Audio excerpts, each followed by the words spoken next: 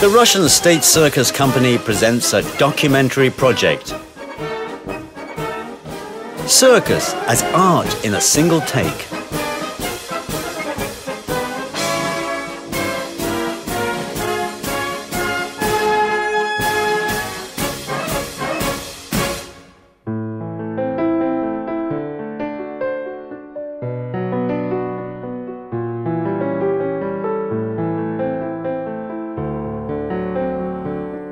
The circus ring.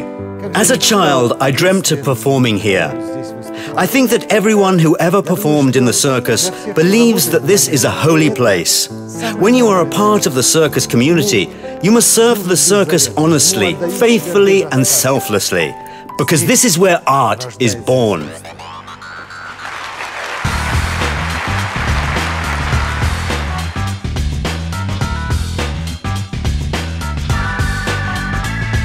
What you see here seems almost incomprehensible to your eyes.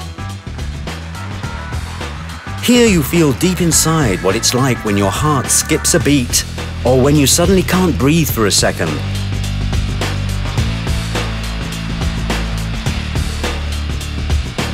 We first come to the circus when we are still very young. Then we grow up and bring our children and grandchildren to the circus. What is it that attracts us to this place? Circus performances are for the brave and the strong. This art form brings together many different genres and some daring experiments. A circus show is a combination of a theatrical performance, a variety show, and an athletic event. The great Federico Fellini once said, and I quote, "The circus is the foundation of all arts because circus performances encompass all forms of art." A circus performance is an honest art form. You can't deceive anybody, and you have to give it all you've got. Either you perform the trick, or you don't. When I say honest, I mean very frank and straightforward, with no false notes or lies. It is that sincerity that our audience values. We love the circus. It's dazzling and so much fun. Each performer is different. My son laughs his head off and I clap like crazy. And the tickets aren't too expensive either. It's so spectacular. The costumes are great, the performances are marvelous, and the performers are just fantastic. And the mood here, well, you leave here inspired. It's incredible. I love Russian performers. Some foreign performers are good too, but I really like our Russian performers best. I just love Russian circuses. After you have spent several decades of your life doing circus performances, you know very well where its magic lies. The circus is a living art. Whatever happens in the ring, all the sounds and lights, everything must be live and lively. A circus performance must be a celebration, and everything must happen right there, right then. You can't have takes here as you would in the movies. You hit the trampoline, you take flight, and there's just a single moment. It's a live show.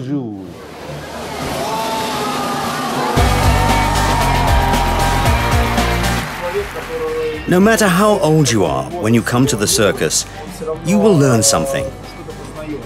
If you observe something happening right before your eyes, you learn better than when you just learn it secondhand from someone else. When someone tells you that someone can do something unimaginable, it's either rumors or gossip or the truth. But when you see something with your own eyes, you get inspired. You learn something new. You educate yourself.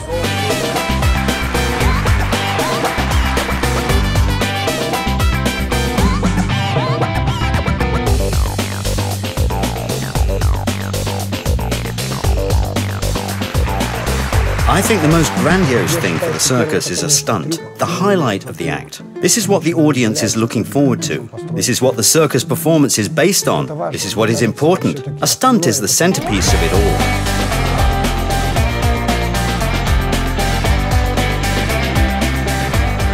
The audience today doesn't want to see just a collection of stunts, even ones that are deadly and risky. People want a show, a breathtaking performance with state-of-the-art technologies. Lighting, sound, props, costumes, everything must be world-class. The circus has a need for technical things. electronics, equipment, technical devices, so that each show can be truly surprising.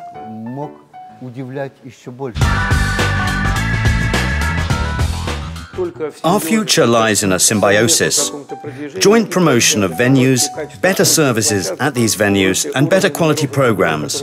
That's where our future lies.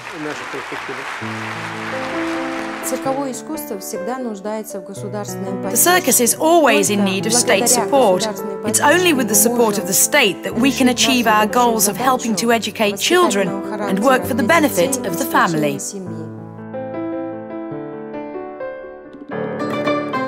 Today, as it was 100 years ago, circus performances revolve around the family. The circus as a form of art is based on family partnerships that encompass dynasties, family traditions, and great love. These people love what they do. They love the animals they train. They love everyone else in the circus family, and they love those they work for. The circus is a family in its ideal form. Official and unofficial circus dynasties where professional skills are handed down from father to son and from mother to daughter exist in every circus in every genre.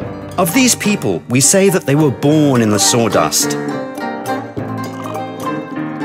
Natalia, an animal trainer, is the fourth generation of the Majchrowski dynasty. She is the leader of her own animal theatre with sea lions, penguins and walruses. My great-grandparents were circus acrobats. My grandfather, Yevgeny Majchrowski, was a people's artist of Russia, a clown.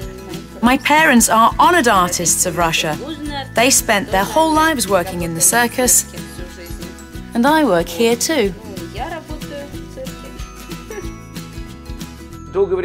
It's long been considered that single people don't do well in the circus. Of course, families have it easier, that's for sure. They have the support they need. However, there have been many cases where people would start in a different profession and then become circus performers. Then they got married and started great circus dynasties. I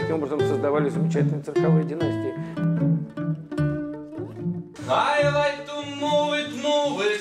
He like to move it, move it. She like to move it, move it. We like to move it. These young people are not related to famous clowns like Rumyantsev, Popov, or Nikulin.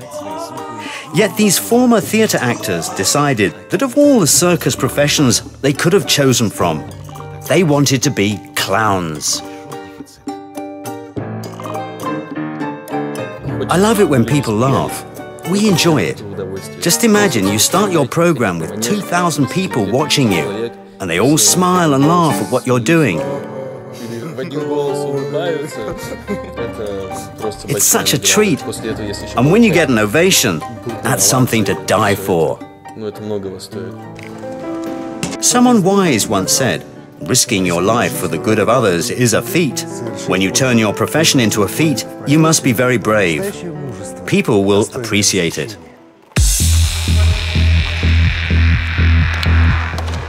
Those who work in the circus say that the circus is their fate, and not an easy one either.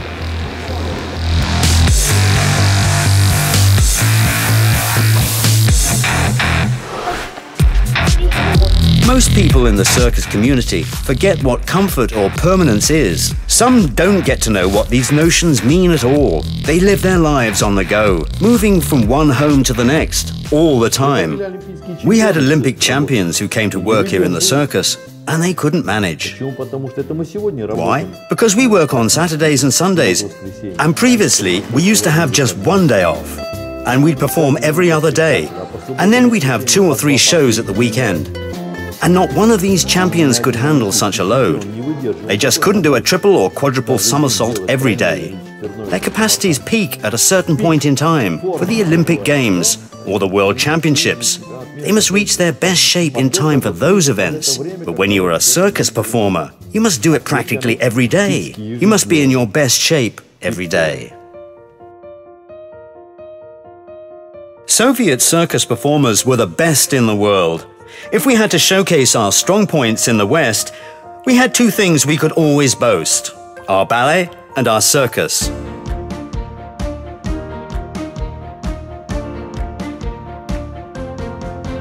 Today, the Russian circus has been working on developing new talent, our future stars.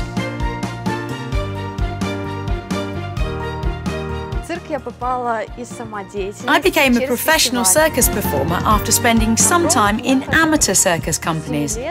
I performed at a festival. I've been doing high wire since I was 7. I've been working here in the Russian State Circus Company for 4 months, and I've really improved as a professional. I come here and I enjoy myself. I feel good here. It's never a chore. Of course, I injure my legs and feet when I make mistakes, but I wouldn't change it for the world. We work continuously with our performers on new programs. In 2013 alone, we produced 55 new performances.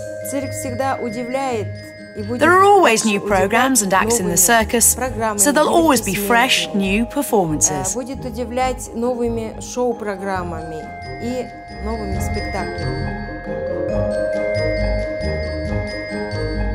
The Russian State Circus Company is the largest provider of circus art content in the world. Our General Director, Farzana Rahimovna Khalilova, is now working to convince the federal authorities that the Russian circus must be a recognized part of our national heritage.